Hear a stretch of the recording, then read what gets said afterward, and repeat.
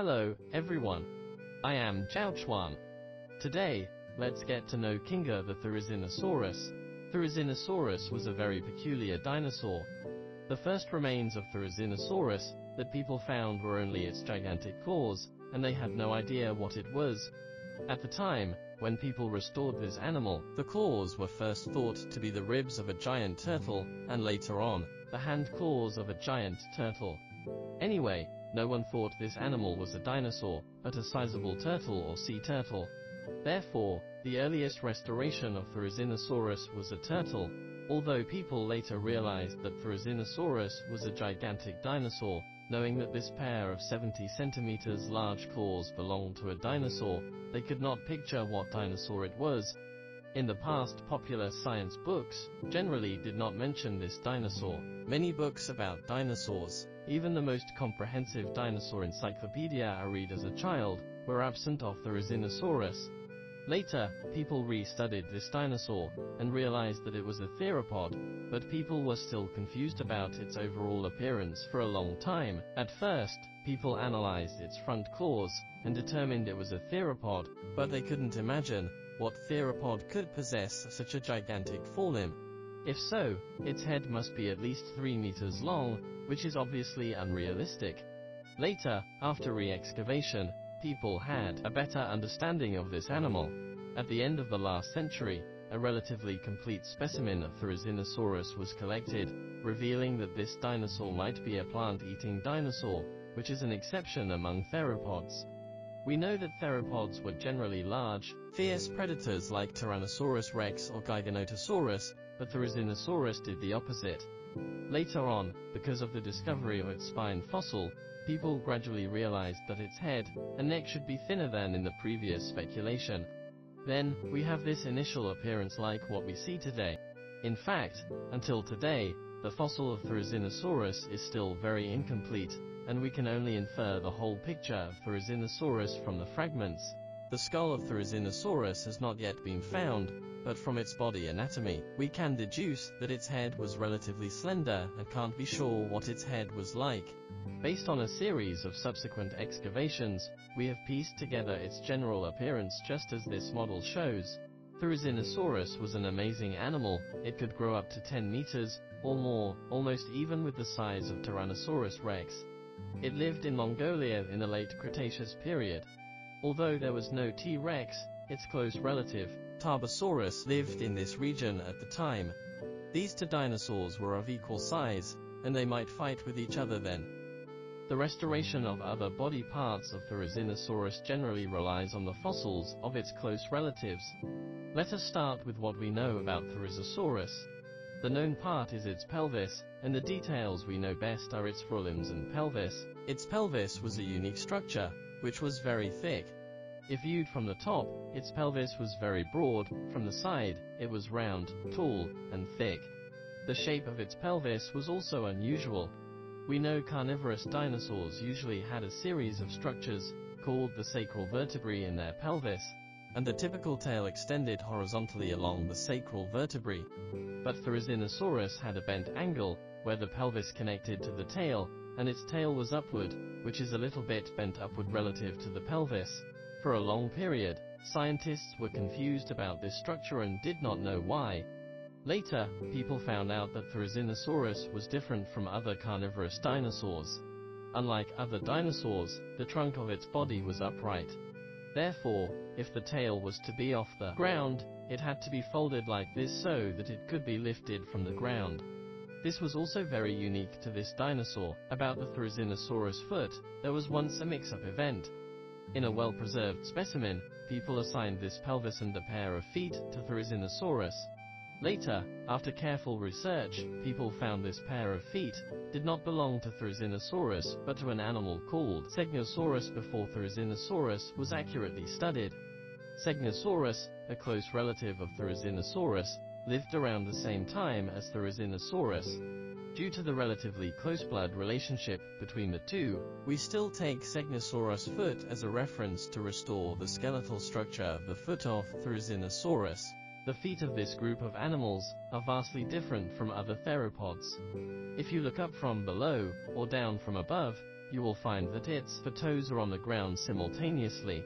But other carnivorous dinosaurs, such as Allosaurus and Tyrannosaurus rex, have their thumbs off the ground. This particular skeletal structure makes its foot look like this. There are many theories about why its feet are like this.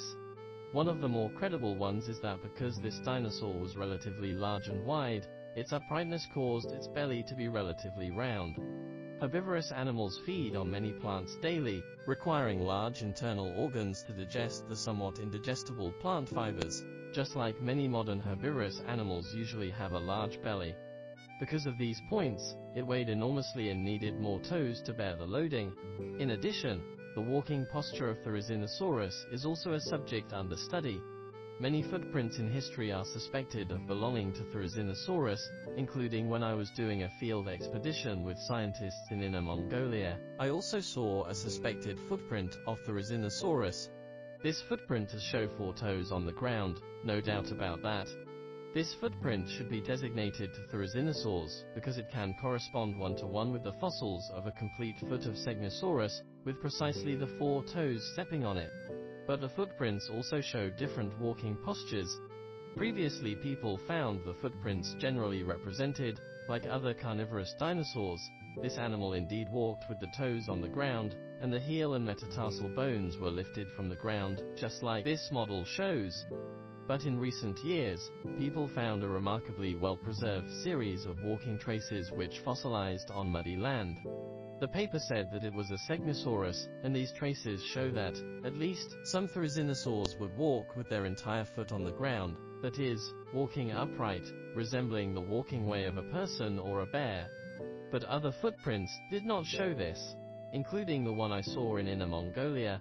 The footprints of 4 toes on the ground suspected to be Therizinosaurus also show that it only walked with toes on the ground, which was different from the series of walking traces, which led to a debate. It is possible that due to its vast size, this animal did sometimes adopt this way of walking, such as when strolling. Of course, it might be caused by different species. Segnosaurus might walk like this, but Therizinosaurus might not. Therefore, this is a process of ongoing study, and we hope more and better foot fossil remains of Therizinosaurus could be discovered to provide more evidence for what its foot looked like. When we made this Therizinosaurus model, we adopted a relatively traditional theory and reconstructed the walking posture based on other previously collected footprints. Therizinosaurus is featured by its gigantic claws, which were shaped like a sickle. First of all, the claws were relatively curved, and they were very flat. The fossil extrusion might partially cause it, but not the whole reason, because the posterior phalanx preserved the intact look when alive. Therefore, we can speculate that the claws of Therizinosaurus itself were sickle-shaped.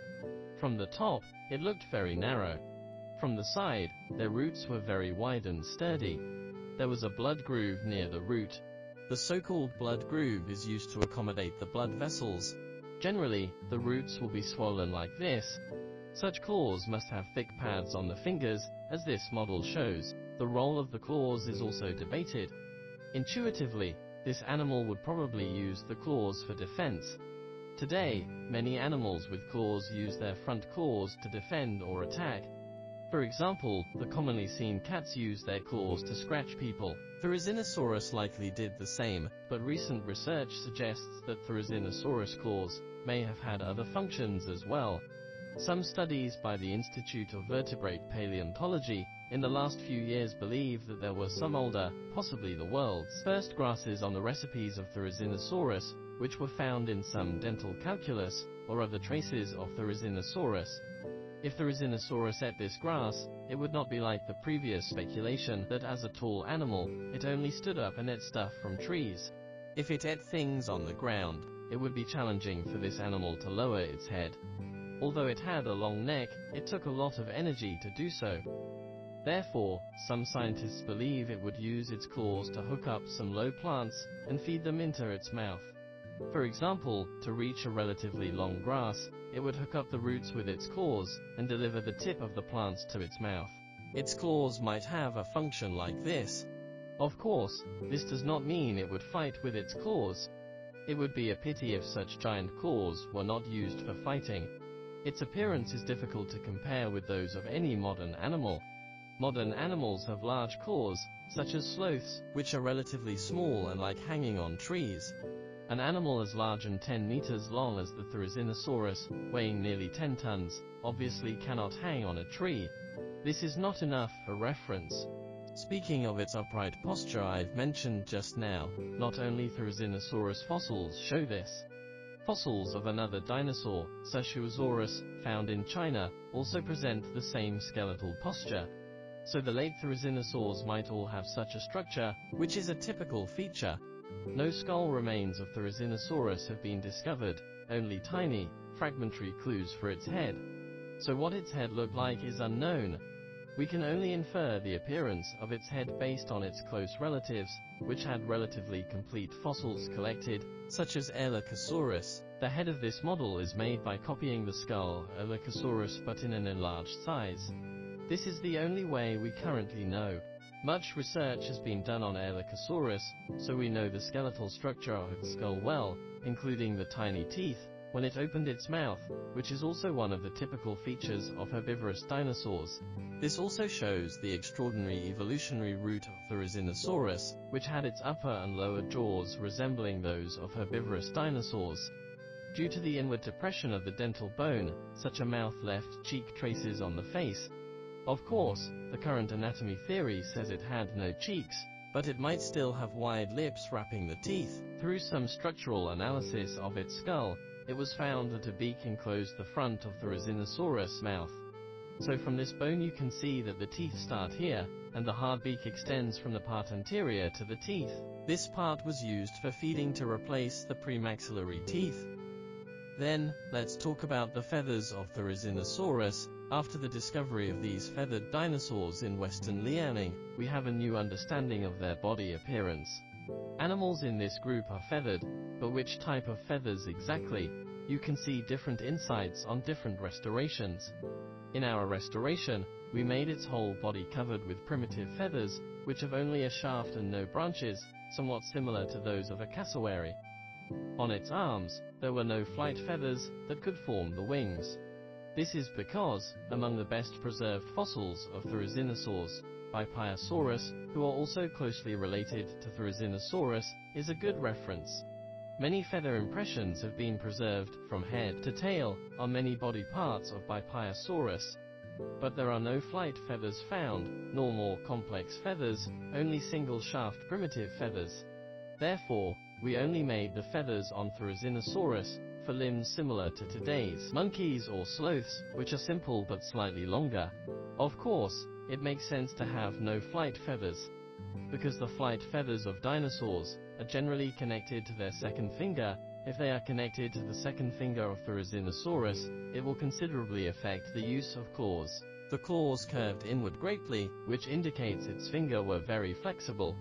If feathers were attached here, it would entirely restrict its forelimbs. So it is possible that it had no flight feathers. The distribution of feathers is also restored based on features of Therizosaurus skeleton.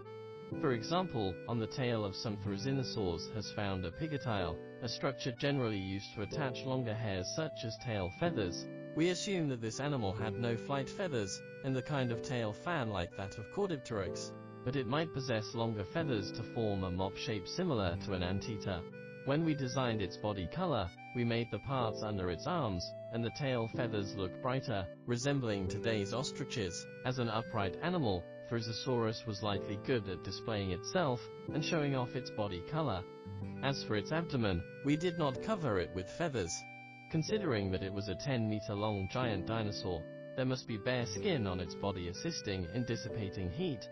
At that time, Mongolia in the late Cretaceous was a scorching area, and many dinosaurs that did not have hair, such as colossal sauropods, or gigantic dinosaurs such as Tarbosaurus, Oleoramus, and so on.